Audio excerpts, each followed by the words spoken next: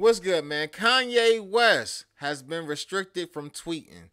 We about to get into it. Make sure you hit that like, share, and subscribe, and click that notification bell so you get notified each and every time I upload new content.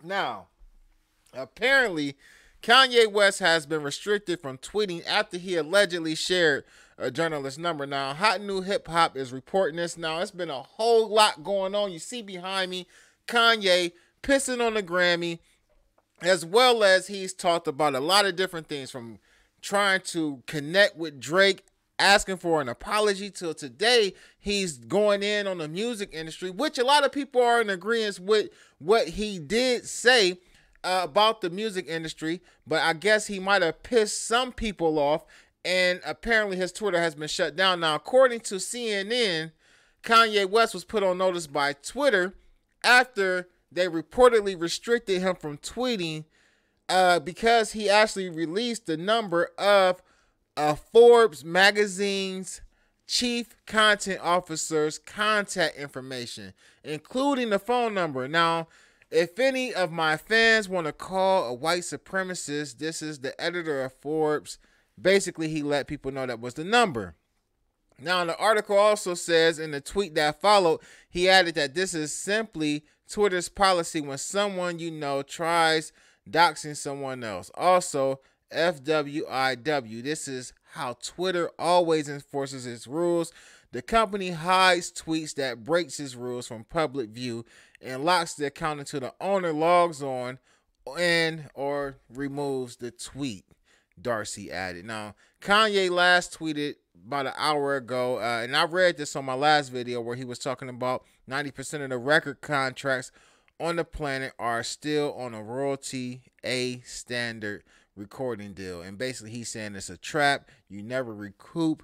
You all got all these hidden costs that they come out with, these distribution fees and all of that. And we've been knew that the industry was a joke. We've been knew the industry was raping people. Remember, the Locks had the infamous interlude where they was talking about Diddy, but they were calling it Raping You Records. We've heard about how Jerry Heller did people. We've heard about a lot of other names in the industry who've taken advantage of artists, not just hip hop, but all genres of music. A lot of people have been taken advantage of. So Kanye been going in.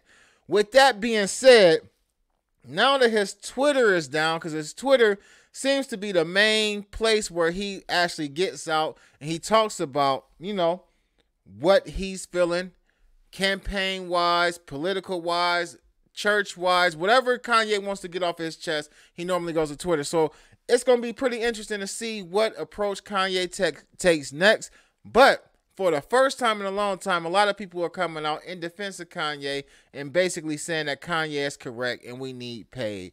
You can go watch the video of that's behind me. He posted that earlier, as well as when he posted that video of him urinating on the Grammy, he said, "Trust me, I won't stop." So it seems that Kanye doesn't plan on stopping anytime soon. I just want to know how you gonna get the information out there, cuz. But get in the comment section what y'all think about Kanye losing his Twitter account. Also, what do you think about all of the things that Kanye's been talking about dealing with the music? Okay, just dealing with the music, because he did just post another video that I want to say academics reposted for him, and it was a trailer of people who, you know, someone who put together a bunch of lyrics from a lot of different artists that basically describe what artists go through with these deals with the record execs and the record companies. But get in the comment section.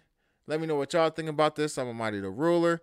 You can also see Kanye's entire contract and the things that he's fighting for on his Twitter. Make sure you hit that like, share, and subscribe. Get in the comment section. Let me know what you think about this video, man. Peace.